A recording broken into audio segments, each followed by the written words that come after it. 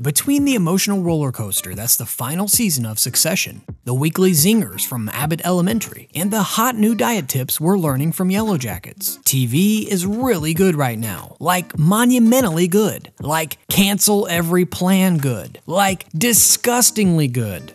The disgusting brothers. And it's in danger of disappearing forever. Okay, maybe that's a bit dramatic, but spoiler alert, we're at a crisis point in the world of entertainment. So strap in, pencils down, and get ready for everything you need to know about WGA, the AMPT, and the Writers Strike. By the way, it's worth mentioning that YouTube scriptwriters don't belong to any guild. They probably should, but that's a topic for another video. In any case, this video isn't crossing the picket line, so please like and subscribe. Let's introduce some key players and phrases before we begin. In one corner, we have the WGA. The WGA is the Writers Guild of America. Over 11,000 TV, movie, and fiction podcast writers belong to it. In the other corner is the AMPTP. AMPTP stands for the Alliance of Motion Picture and Television Producers. This group represents 8 major networks, studios, and streamers. The AMPTP and the WGA meet every 3 years to negotiate contracts. Basically, the WGA asks all its members to vote on what they want most, the negotiating committee brings those demands to the studios, and usually they reach an agreement and renew the contract. Think of it like the fancy Hollywood version of begging your mom to let your cousins stay over for a sleepover. Except this year, the WGA asked for a sleepover, and the AMPTP said,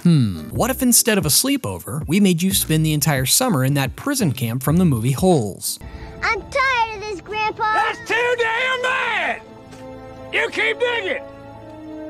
Again, we're exaggerating a bit, but what can I say? The script is written by a writer about a writer's strike. It's like that part in Piano Man where Billy Joel talks about how hype the bar was when he played Billy Joel songs. We have a vested interest. Anyway, what actually did happen was the WGA came in with some of the following demands. Increased minimum weekly pay across the board for writers. A staffing minimum increase to combat the prevalence of mini rooms, which are extremely small writer rooms that are asked to turn over lots of work in a short amount of time. This is common in streaming content. Regulation on artificial intelligence. Basically, they want to make sure that AI isn't being used to write scripts. And increased residuals, meaning money you get back when the material you've written is re-aired. The AMPTP agreed to some things, like giving some extra money to staff writers and a slight increase to pension and health funds. But they couldn't see eye to eye on the other, arguably more important stuff. To sum it up, the WGA asked for changes that would cost about $429 million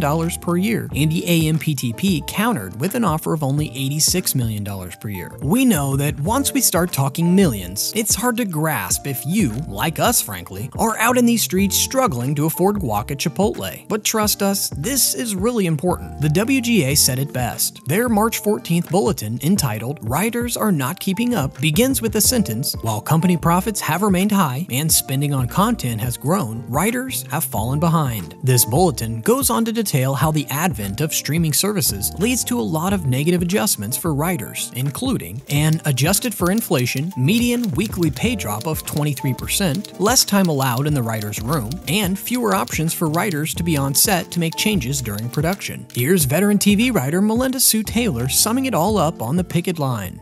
In the writer's room, we are being squeezed smaller and smaller and asked to work longer and longer periods for less and less money, less and less opportunity, less and less training on the job so that we could eventually move up the ranks and have more creative ownership. The studios are pressuring the system in a way that makes us gig workers, essentially, like job to job to job. Right now, if I join a mini room, my salary, my weekly pay is the same as somebody who joined the guild last week. I've been at this for 20 years, and it seems reasonable to me that my work should be valued differently after 20 years on the job. Even if the current writers' salaries seem like they'd be enough to make a huge impact on one's guacamole buying power, take a second and factor in the cost of managers, agents, and lawyers, in addition to rent and daily spending in some of the most expensive cities in the world. Because of the nature of TV and movie making, that salary should ideally also cover a writer for the time between seasons of their show or any other float time between the end of one project and the beginning of another. It should cover that, but currently,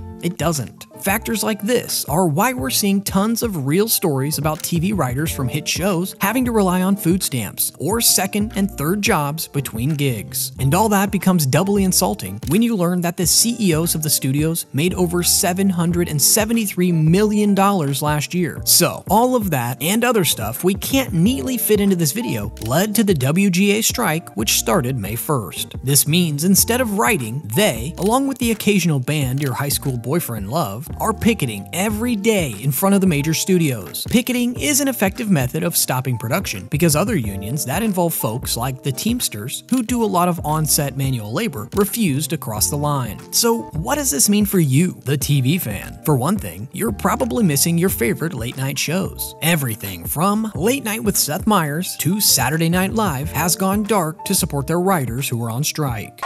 Without these people, this show would be called The Late Show with a guy rambling about the Lord of the Rings and boats for an hour. And that especially hurts when you realize that Jennifer Coolidge and Kieran Culkin were supposed to host SNL. Secondly, if this strike lasts a long time, it means that some of your favorite shows, like Abbott Elementary, might have shorter seasons because they won't be released when they're supposed to be. This means they might have to rush to cover plot lines that were meant to have longer arcs, something that famously happened to many series the last time there was a writer's strike in 2007. Fun sidebar, that strike also allegedly stopped the Breaking Bad writers from killing off Jesse in season 1. See? Collective action works. This strike will likely lead to blocks of unscripted TV like The Bachelor, Dancing with the Stars, and pretty much everything Steve Harvey touches. And heck, some of these kinds of shows won't air because they employ WGA members called story producers. These shows aren't bad, they're just not, well, they're not. She's brought a ludicrously capacious bag. So you're telling me it only shows up once a month? And it never skips a month? Only if you're pregnant. Well, shoot. I gotta check out this wine delivery service. You're like secretly Mormon? No. Oh, you should be, because you need more men. Plus, last time there was a writer's strike, these unscripted blocks equaled more airtime for this guy. Which a lot of people think helped improve his public perception, and well, we all know how that one ended up. If shows have already been fully written or fully produced, they'll likely still air, but their creators won't be able to promote them because that would violate the picket line. Plus, the SAG and AFTRA, which stands for the Screen Actors Guild, American Federation of Television and Radio Artists, might also strike in June. The DGA, Directors Guild of America, is also in the middle of contract negotiations. If all of these guilds strike at the same time, it will be the most epic reenactment of Newsies we've seen in decades. And it will also mean that much of the entertainment industry and all of the other businesses that rely on it will take a major hit. If all that isn't enough to get you to care about this strike, consider this. If writers don't get paid a living wage, that means the only people who can be writers are people who can afford to make less. And you can't get mad about Nepo babies in the industry and also make it hard for anyone whose dad isn't Eugene Levy to survive it. Paying writers fairly allows more folks from different social classes and historically marginalized people to have a seat at the table. Diversity of writers means diversity of stories being told. Plus, we've already seen over and over again that outsourcing creative work to AI just isn't going to cut it. Labor issues like this affect all of us who aren't in the 1% because we all deserve to be paid fairly. Supporting unions helps everyone from teachers to TV writers to the knights at medieval times, and let's face it, we need all of those folks to make our lives better. Here's to working together for a future where we all can say yes to Chipotle guac. So what do you think? Tell us what you think about the WGA strike in the comments below, and let us know what TV or movie topic you'd like us to cover next.